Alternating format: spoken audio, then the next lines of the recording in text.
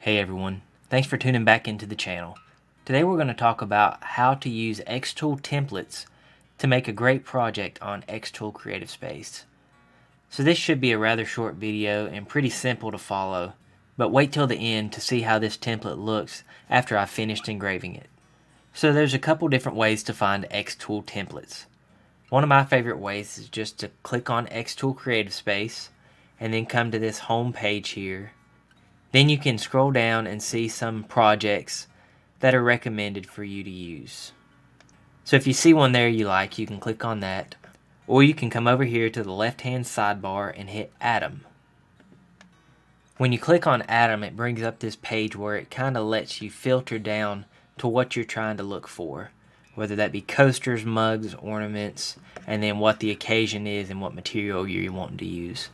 So I don't want to use that right now. I just want to see what all Atom has to offer. So I can exit all these pop-up ads and then just look around a little bit. So they give you weekly ideas of different things to engrave. They have cool contests that you can enter in for a chance to win credits for Xtool Creative Space. Then they have some featured items and some different collections and things like that. Also, if you've used it before, as you can tell here, it'll give you a list of items that it thinks you might like. Since I mostly do woodworking, that's why the majority of mine are wood products. But I can come back up here to the top and click on templates. Once I get to the templates page, I can explore the templates that it recommends for me, or I can click on the specific type that I'd like to make. I'd love to make some home decor. So with this home decor, I can scroll down and see if I find one that catches my eye, something that I think would be cool to engrave.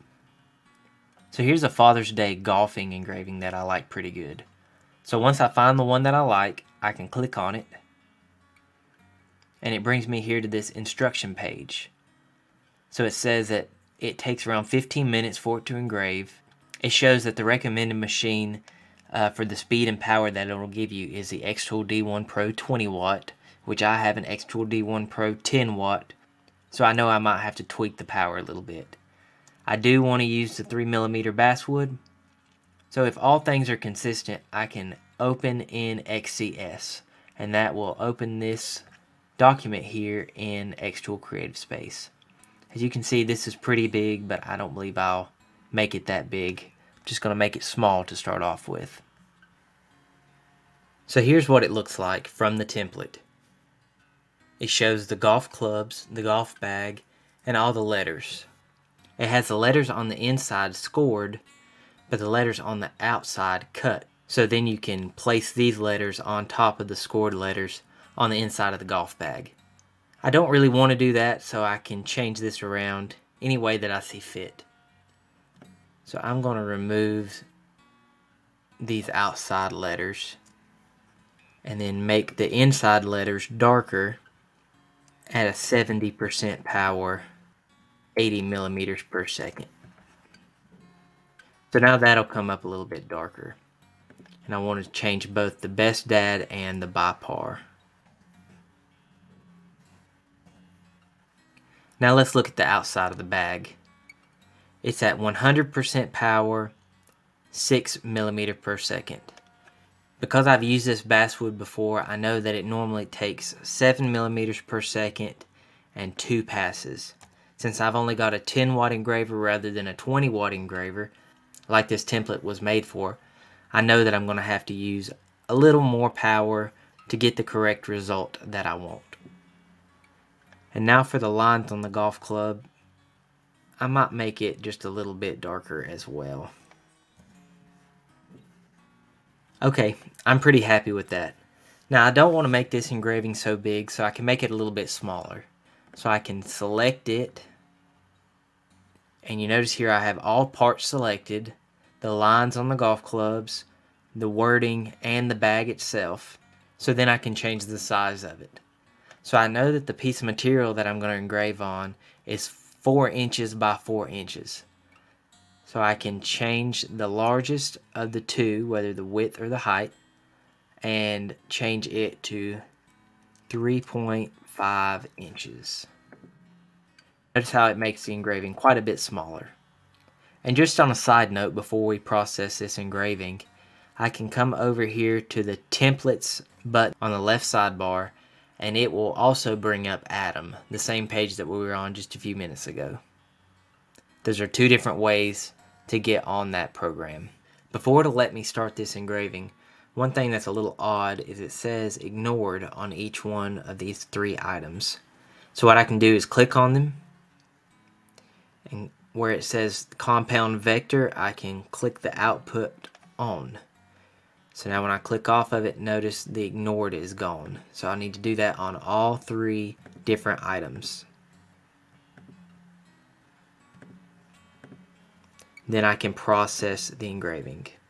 Okay, here it shows the origin point, the laser spot. I can move the module head of the laser, anything really that I need to do just to get the engraving started. Shows an estimated time of 3 minutes, which I don't think is bad at all, especially since it's just going to be on a little piece of material. So let's frame it up a few times using the framing button here. I normally like to slow it down real slow because I want to be able to see it. And once we get finished framing, we can see how the engraving will lay out on our piece of material, and then we can hit start and start the engraving. So let's run over to the engraver and see how the final product turns out. So here's my piece of basswood. I'm framing it up a couple times before I start this engraving. I've also got my practice material on a scrap piece of wood. That way when I cut through this engraving, it will cut through and land on my scrap piece of wood rather than my measurement wood underneath my engraver. One thing that I did change before I started this engraving, the words Best Dad by Par were originally scored on the golf bag, but I changed it to where they would be engraved so that you could see them a little bit darker. I think in the original engraving where it was scored and then the pieces of material were cut out to put on top of them, I think that would have looked good. But just for this practice round, I thought, why not just engrave it so it would be darker?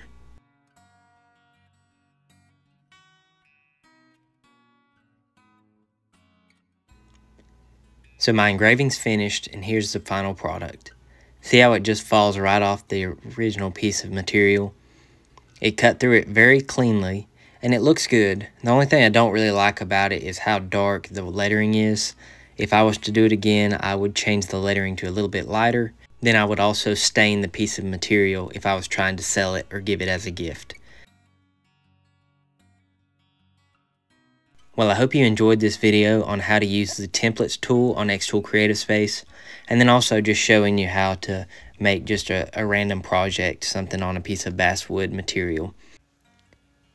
Please like this video and subscribe to my channel to see some more great content on not just laser engraving, but crafts in general. And if you have any questions, leave them down in the comments section below, and I'll try to get to them as soon as possible. So thanks for watching, and happy engraving.